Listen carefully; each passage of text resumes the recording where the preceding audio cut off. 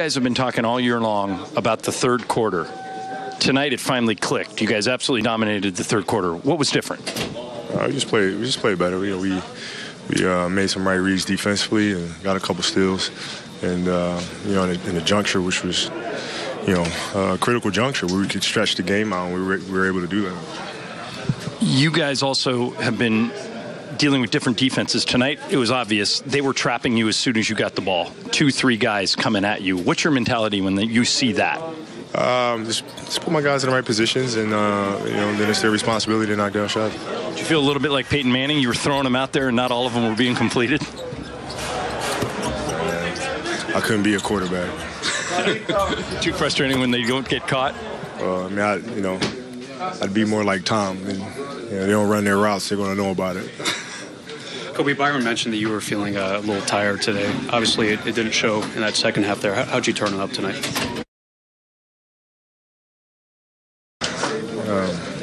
In the first half, it was okay, though. I missed a couple easy ones.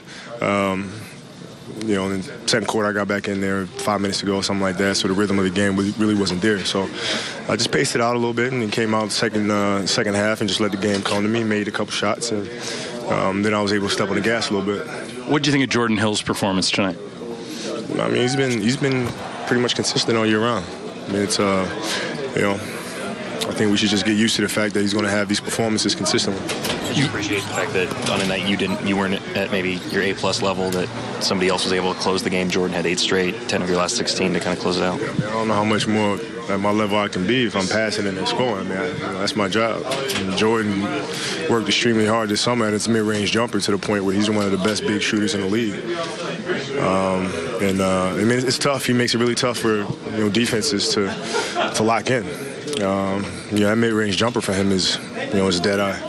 Last 2 games, you had multiple people in double figures. Wes Johnson, Boozer, everybody, 2 games in a row. Did you guys change something, or is it just coming together? No, I think we're reading defenses a lot better in terms of getting in the right position and making defenses pay for their rotations and how we space and how we play off each other. How do you feel about going into a back-to-back, knowing you're retired tonight and another game tomorrow? Well, I'm happy. We came out with a win, and I was able to pretty much rest in the first half because I wasn't doing crap. And we were able to get a nice lead and kept my minutes down. And now it's just time to rest and try to get ready for tomorrow. What did you have to do today to just be able to be ready and all that? It was one of those things where I talked to Coach, and Coach said, stay in the bed. And next thing I know, I closed my eyes. It was, 9:30, and I opened them again, and it was 2 o'clock. What the hell happened, And then I stretch and ice bath and elevate my legs and a lot of fluids, and here I am. All right, let's talk a little Kobe, the facilitator. He made the quarterback analogy. He'd be more like Tom Brady, getting into you a little bit if you didn't run your routes. By the way, Peyton Manning does that as well. The great ones all do.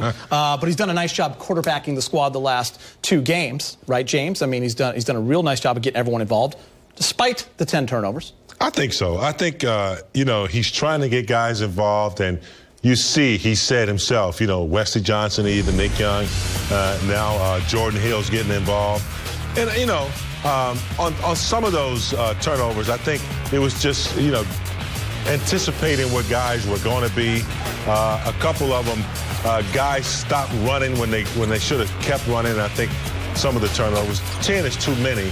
But overall, I like where he's going with this new philosophy of, being the facilitator. Yeah, and I think anytime you're dealing with new teammates, it takes a while for you to understand Kobe and for Kobe to understand you as a teammate as well.